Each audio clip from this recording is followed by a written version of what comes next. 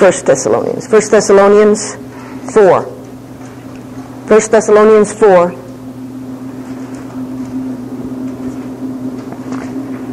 And I'll read so we can move along a little bit faster. 1 Thessalonians 4, starting in verse 15. Verse 14. For if we believe that Jesus died and rose again, even so them also which sleep in Jesus will God bring with him. For this we say unto you by the word of the Lord, that we which are alive and remain unto the coming of the Lord shall not prevent them which are asleep. For the Lord himself shall descend from heaven with a shout, and with the voice of the archangel, with the trump of God, and the dead in Christ shall rise first. Then we which are alive and remain shall be caught up together with them in the clouds to meet the Lord in the air, and so shall we ever be with the Lord. So Jesus in the rapture, when he comes to call these people away, he's not coming down to earth. The overcomers are going to be caught up to be with him and meet him in the air. Okay? He's not going to come down. And it's right after this then that the Antichrist comes on the scene. So he can't fight the Antichrist because the Antichrist hasn't come down yet. He hasn't come on the scene yet. So he's going to be up here in can you all read it? I see you squinting, so I don't know if you can see. I've got handout sheets to give y'all.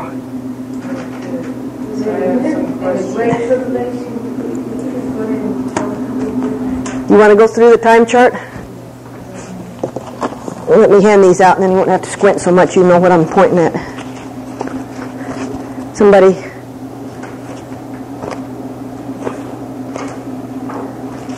Probably be at the very bottom.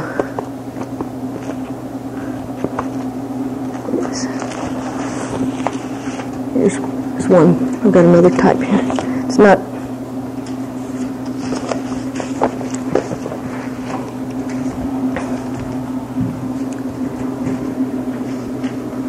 Don't pay attention to this over here. We're going to see this tomorrow.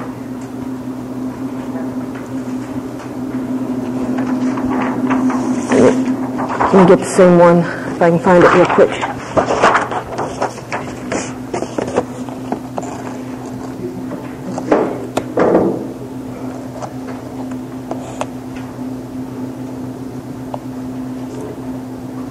Sister Hicks has a time chart, but it's real complicated.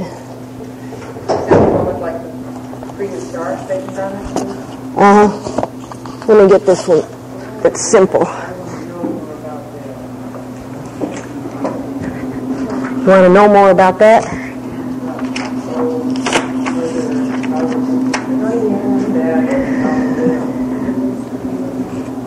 It's interesting. Okay, this is the same one you all have, right?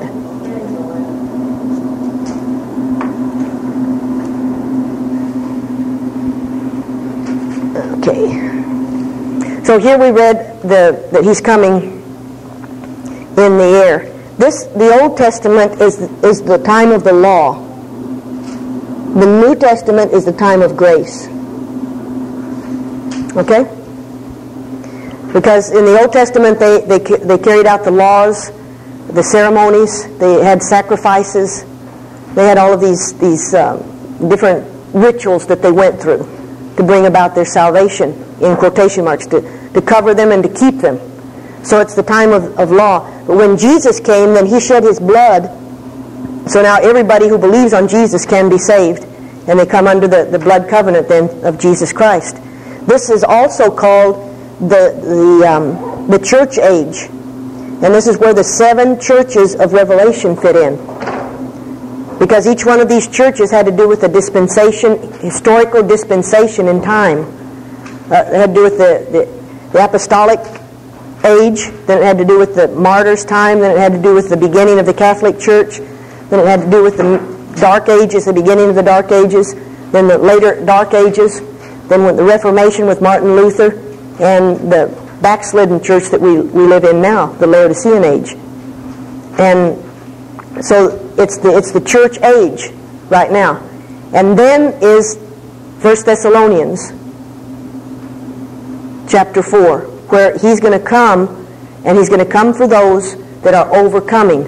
He's not going to come for everybody. He's going to come for those that are overcoming, those that are living on the level of light that they have received.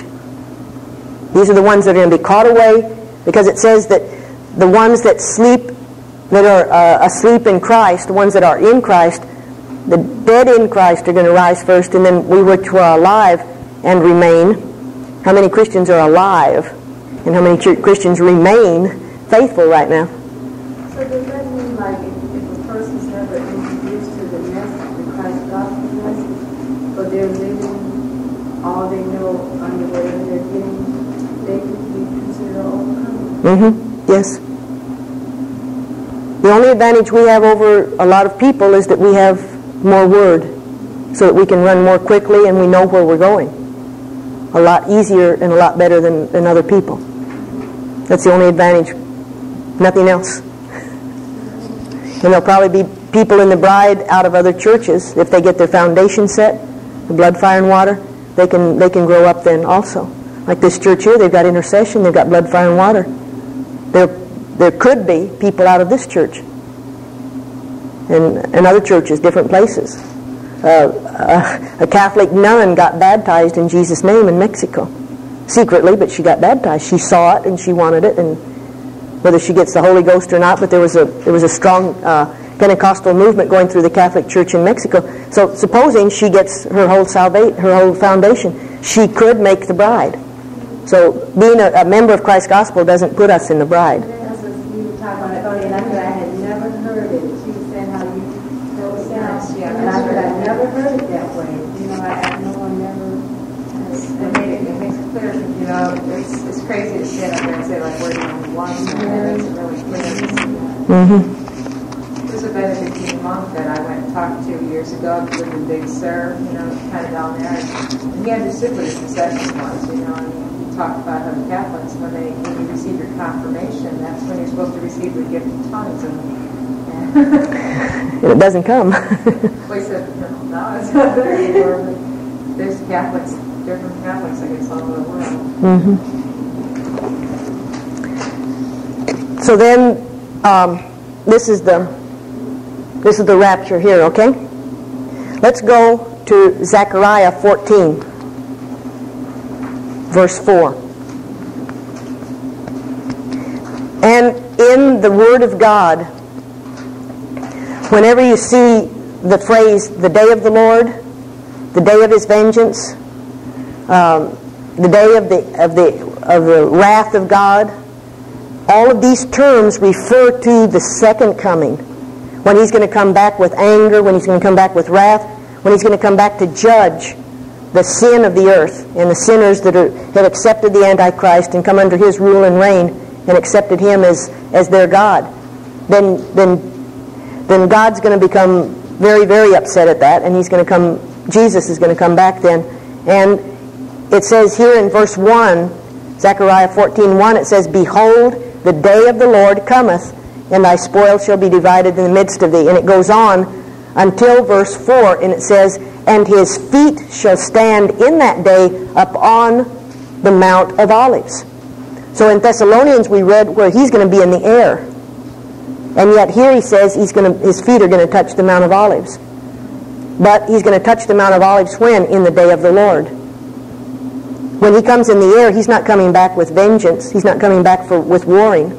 He's not coming back with tremendous power. He's just going to be caught up, and he's going to take his bride and the bridal party and all of his children that are overcoming. He's going to take them out so that his judgments can start falling on the earth and calling attention to all the people down here on earth not to accept the Antichrist, that there is a God in heaven that's doing all of this down here.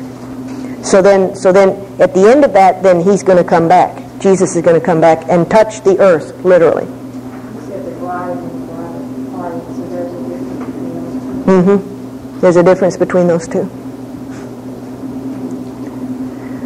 Let's go to Song of Solomon. And you'll understand it where I was going in just a few minutes. You'll understand it even clearer if we can get where I was. Isn't that In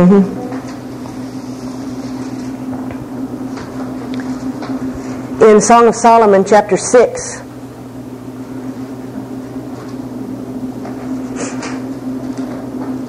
of course, you all know the Song of Solomon. The Song of Solomon is a love song between the bride and the bridegroom. Okay? And it says here in verse 8, it says, "For there are threescore queens, and fourscore concubines, and virgins without number. My dove, my undefiled, is but one. She is the only one of her mother. She is the choice one of her that bare her. The daughters saw her." And who are these daughters? They're the daughters of Jerusalem, so they're believers.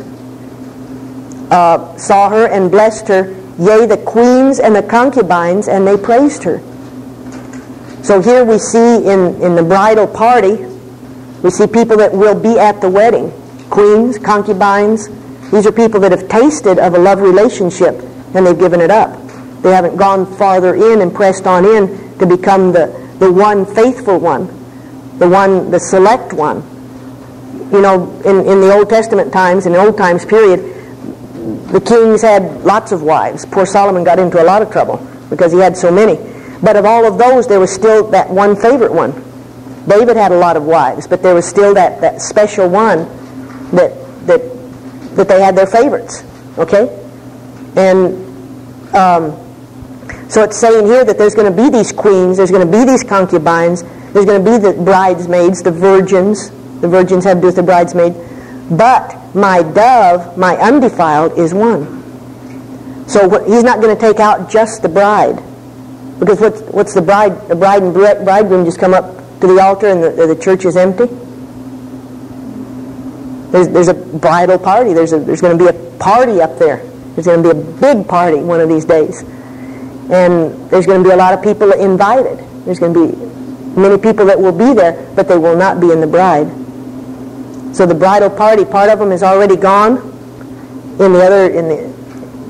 At the time of the wedding, there was a resurrection here. There's a resurrection here, and they'll already be up there for the wedding. So there's some that are already up there, and there's going to be a wedding party, which has to do with when the bride comes in and she's got all of her bridesmaids and they stand on both sides. And even in a wedding, you have the visitors, you have the family members, you have the daughters, the cousins, the aunts, the uncles. Everybody's there to join in the happiness of the bride. So in the natural, the same is true as in the spiritual. So there is going to be a party, there's going to be a wedding, but there's only one group that's going to be the bride. And that's that special group that have sold out completely in this life to doing the will of God and being transformed into His image in this life. So where does the bridal party go when the Lord gets ready to come back with the bride? Okay, that's where I'm headed. We'll see that in a minute. Okay? But is this clear here then what do I do with it? In Zechariah, it says at His feet He will come down and He'll touch Mount of Olives and it'll be opened up, and the Jews then will run into that valley and be saved from the great battle of Armageddon. This is the battle of Armageddon right here, this black block that you see on there. And that's what they were saying if Saudi Arabia was Armageddon or the beginning of Armageddon. And I told my cousin, no, not really. Because Armageddon is a little bit farther down the line. We have to go through the tribulation yet. So let's go back to Revelation.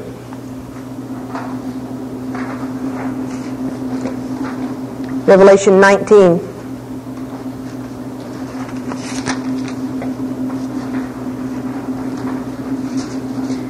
Verse 7. And it says, "Let us be glad and rejoice and give honor to Him, for the marriage of the Lamb is come, and His wife hath made herself ready. And to her was granted that she should be arrayed in fine linen, clean and white, for the fine linen is the righteousness of the saints." So at this point, the wedding takes place up here in heaven, when there's still the tribulation is going on down here. You'll see it in just a minute. The tribulation is still taking place, But there's a wedding going on up after a judgment of Christ, and there's going to be a wedding in heaven.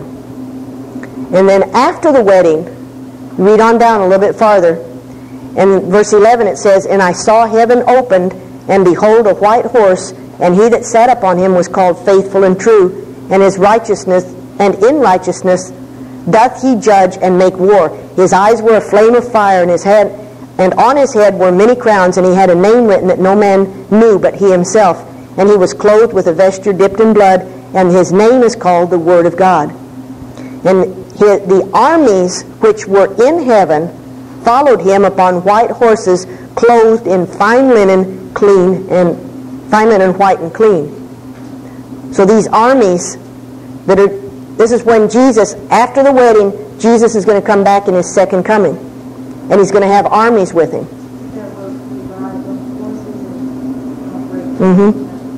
And we know it's going to be the bride, because what are these armies dressed in? Fine linen. And none of the other groups here in the book of Revelation have fine linen. So it's only the bride going to come back with him at this second coming.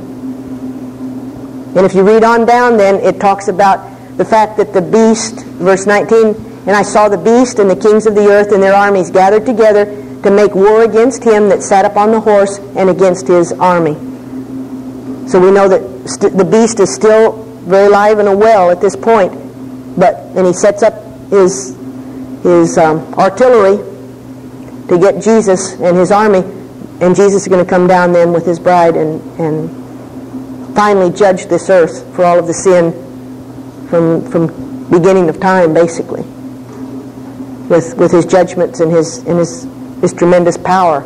He's going to come down as King of Kings and Lord of Lords in verse 16.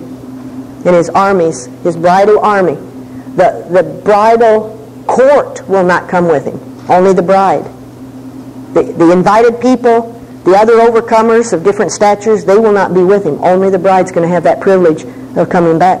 Because only she's going to be the one that's trained to stay in line, to stay under his orders, to stay in subjection, and not wander over here, and not wander over there, and not want to do this, and not get jealous because she can't be up in the head realm with him. And so it's going to be a very well-trained group of people that's going to come back with him at that time.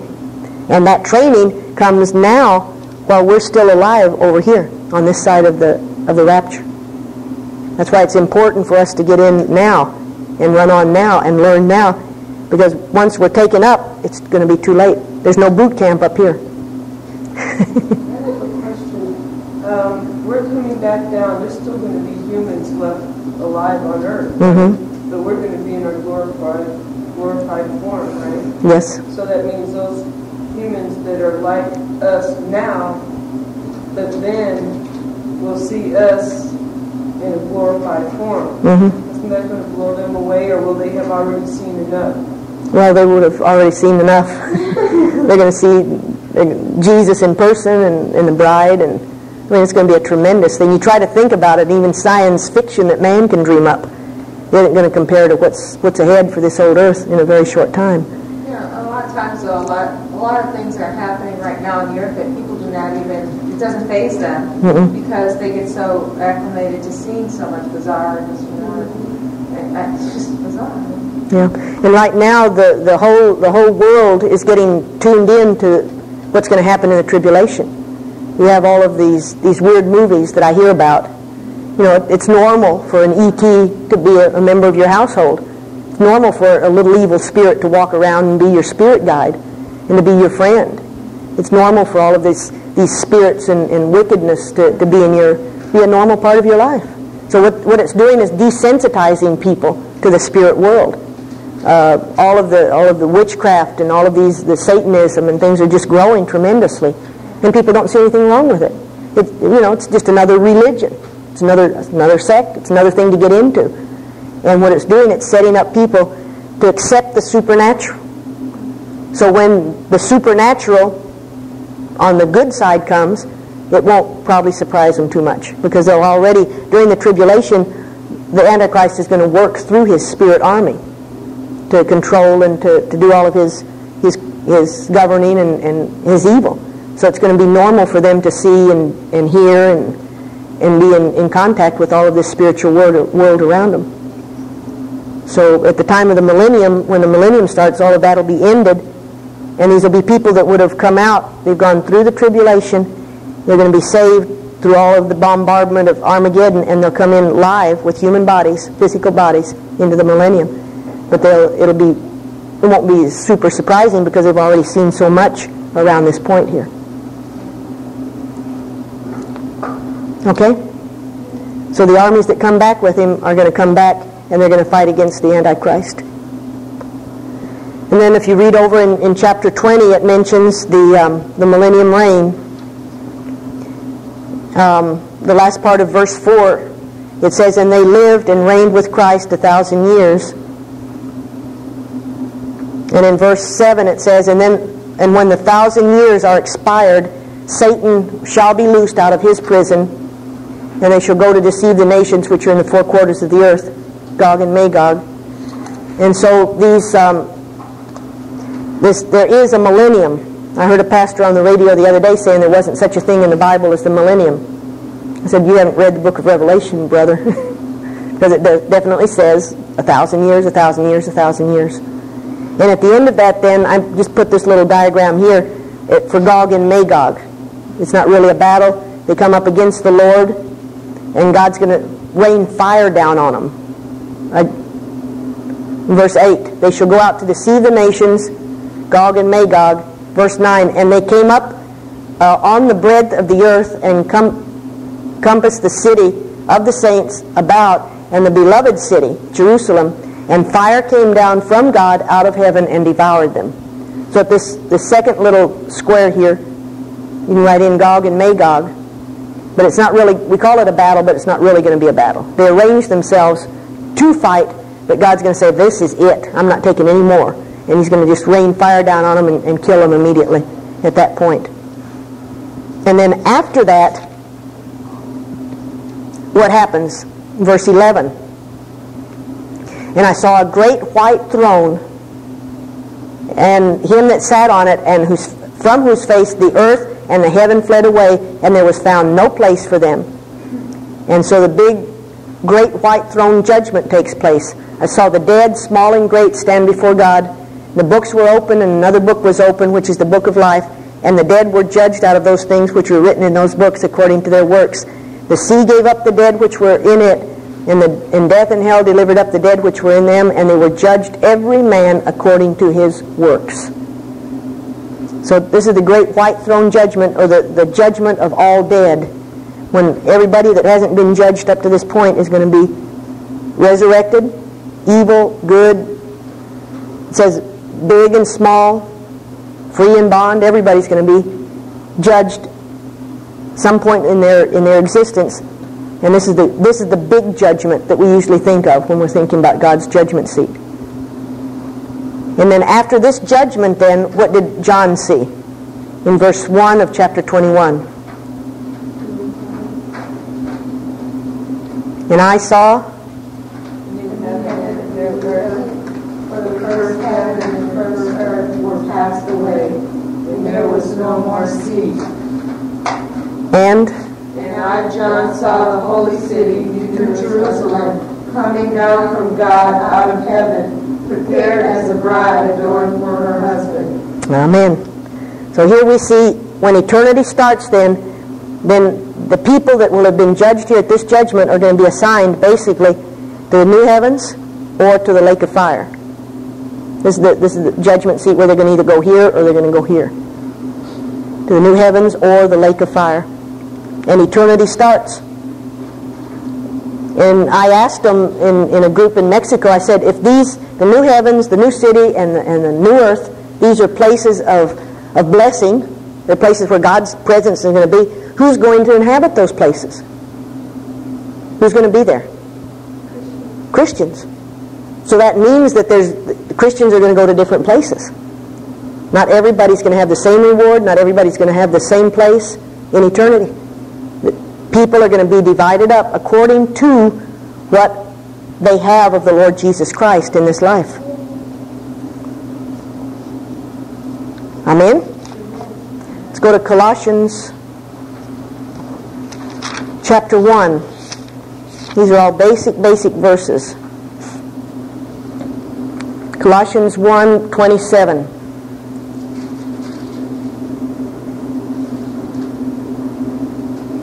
And it says, Colossians 1:27, it says, to whom God would make known what is the riches of the glory of this mystery among the Gentiles, which is Christ in you, the hope of glory. What is your hope of glory today?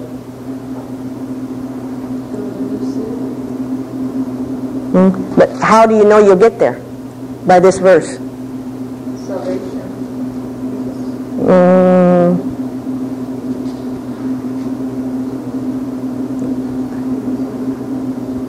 What is my hope of glory today?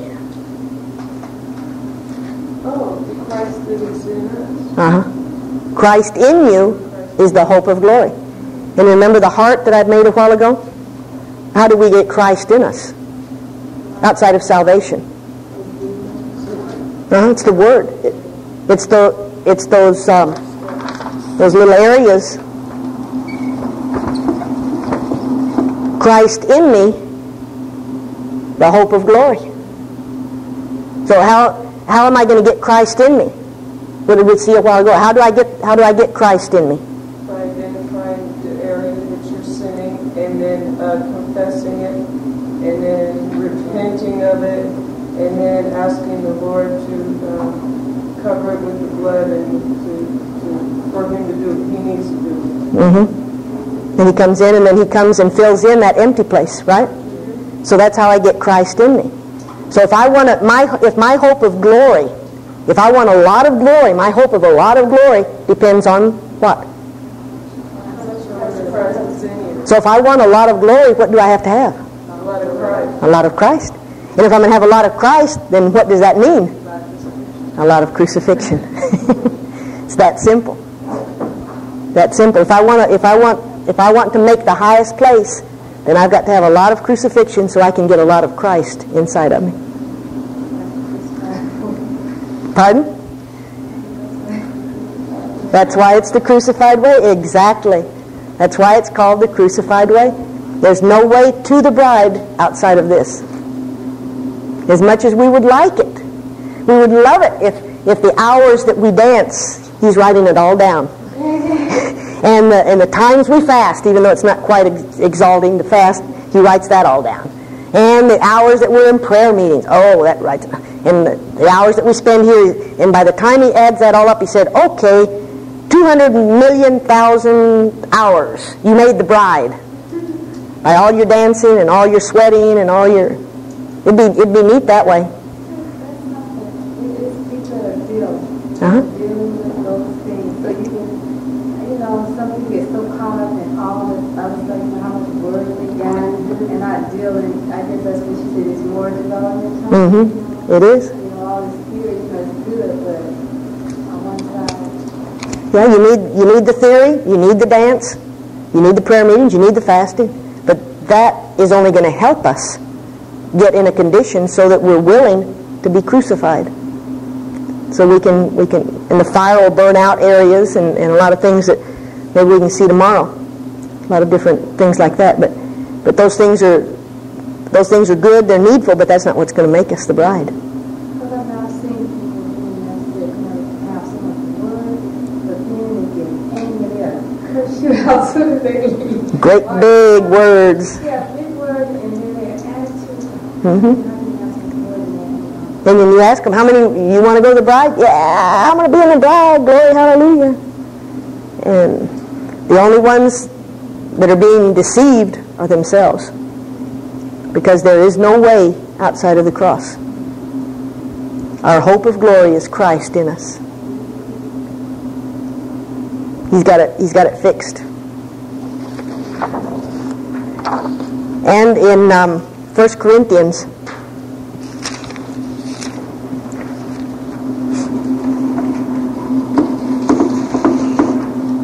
and if you apply the things, if you work it this way, it'll work. You'll be changed, and you'll make it to the bride, because God's word, His principles are established. 1 Corinthians 15. verse 41. It says, there is one glory of the sun, another glory of the moon, and another glory of the stars. For one star differeth from another star in glory. What is my hope of glory? Christ in me. So also is the resurrection of the dead. In other words, when you're resurrected, you're going to be resurrected as a sun glory, as a moon glory, or as a star glory. And the amount of light that's going to shine out of me depends on the amount of Christ that I have within me, which depends on the amount of crucifixion that I've let Him work in me through this life.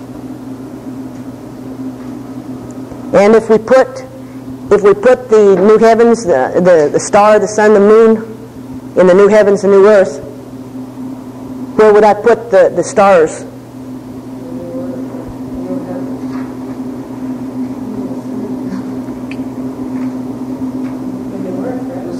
Well, let's start with the sun. Where would I put the sun? New City. New City. Those are the ones that are going to have a lot of Christ shining out of them, because this glory is going to be the glory of Jesus Christ.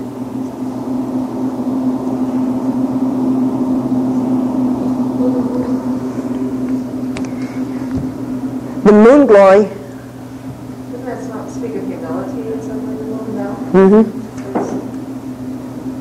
So would it be the new heavens or the new earth? Mm-hmm.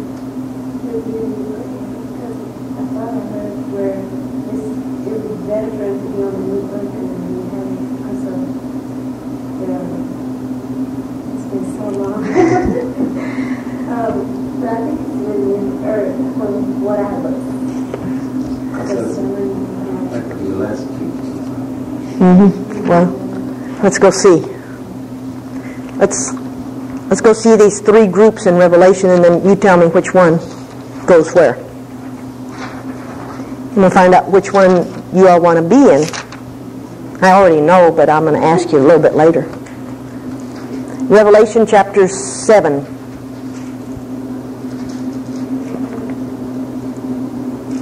Revelation 7, verse 9. And it would be good to make in your spare time when you get home, to make a list of all the characteristics you can find in each one of these Bible verses we're going to see in the next few minutes, and make a comparative list of these three groups, so that you can have very well fixed in your mind where these groups differ, and if there's any similarities between them, if they're definitely three different groups, and just we'll make it clear, and you'll see in a minute. But you should do this when you get home, because the Word of God's going to hold you in the last days. Remember that. And it said, after this I beheld, and lo, a great multitude which no man could number. How many people are here? A lot. No man can number them. Of all nations and kindreds and people and tongues. So where is this multitude from? Everywhere. It's from the earth. They're not angels, or they're not from the universe 99, or they are human beings from the earth. Okay? Because I mention that because a lot of commentaries sometimes mix in, and they say that some of these groups are angels or whatever. But these are human beings. And they stood before the throne, so they're in God's presence, before the Lamb, they're before Jesus, clothed in what? White robes and palms in their hands. So here they are, they're standing before the Lord, they're dressed in their white robe, and the word robe here means a long white tunic, just a simple robe. It's stole in Greek, S-T-O-L-E. And it has to do with your salvation light that you get when you're saved. But it's just one robe, just one piece of clothing. And they've got their palms in their hands. And they're in God's presence. They're being blessed. Okay? And they cry with a loud voice, saying, salvation to our God, which sitteth upon the throne, and unto the Lamb. So they're praising God. And all the angels stood round about the throne and about the elders and the four beasts, and fell before the throne on their faces and worshipped God, saying, Amen, blessing and glory and wisdom and thanksgiving and honor and power and might unto God forever and ever. And one of the elders answered, saying unto me, What are those who are arrayed in white robe, and whence did they come? And I said unto him, Sir, thou knowest. And he said unto me, These are they which came out of great tribulation, not out of the great tribulation. They came out of great tribulation. And the great tribulation, when is it?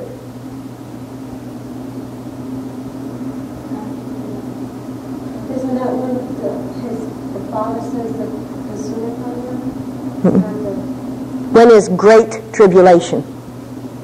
It's throughout our life. All of us are in tribulation right now, one way or another. And we look back a few years and we were in tribulation then.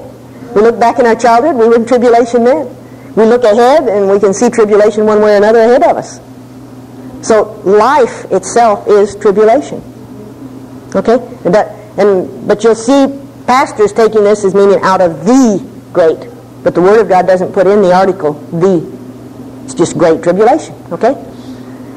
So they come out of great tribulation and have washed their robes and made them white in the blood of the Lamb. So these are saved people off of the face of the earth that have come out of this life, and they're in the presence of God. They're singing.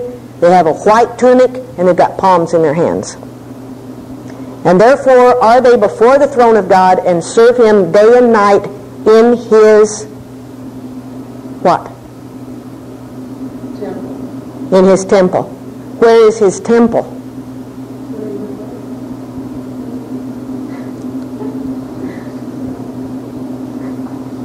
Where is His temple? If we can find out where His temple is, we can find out where they were.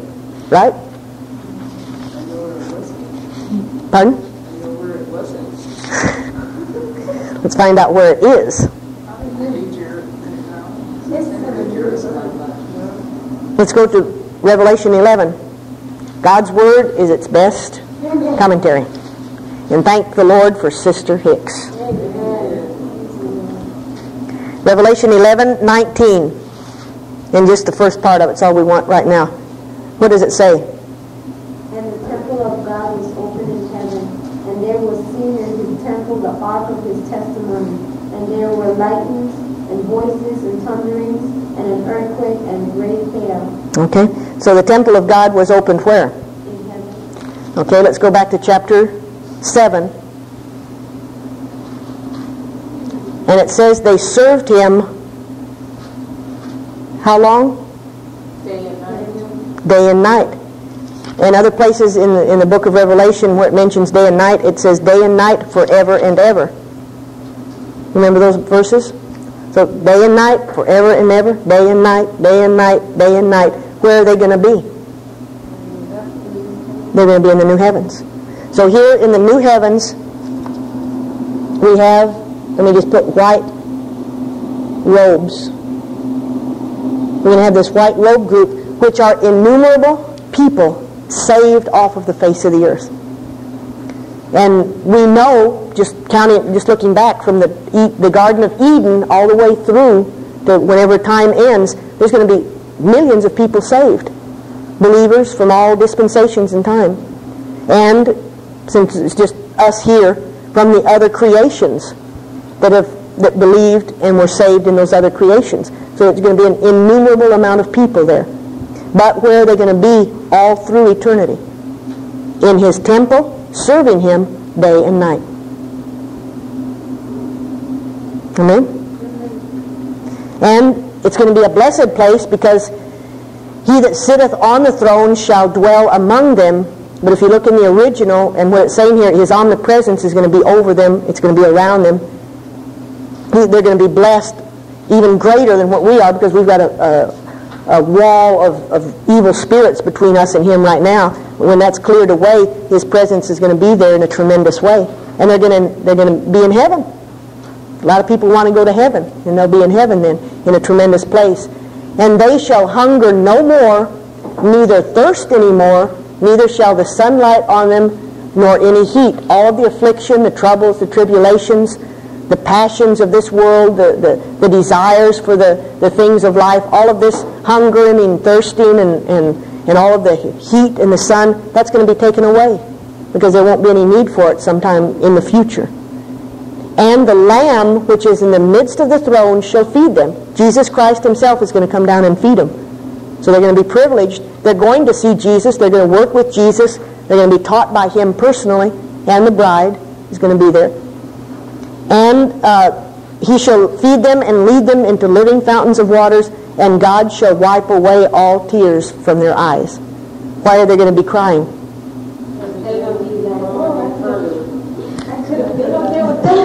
They're going to look up there and they say, I could have been there.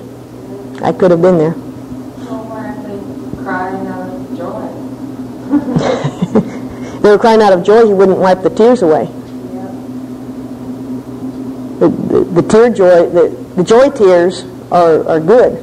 Well, if I was being led into living fountains of waters, I would cry. Mm-hmm. I would enjoy it. That's what I'm saying. If it were that type of tears, he wouldn't wipe them away because he likes those tears. Well, or else, maybe like because their sorrows, in terms of also possibly being like wiped away their sorrow from their eyes, that they'll no longer have any more sorrow. Mm-hmm. Part of it has to do with them looking and seeing that they missed it, but also the day and night principle. You'll see it on the tape. Oh, I didn't touch it this way on the tape. In the day and night principle, God is day and God is night. And the day has to do with theory. And the night has to do with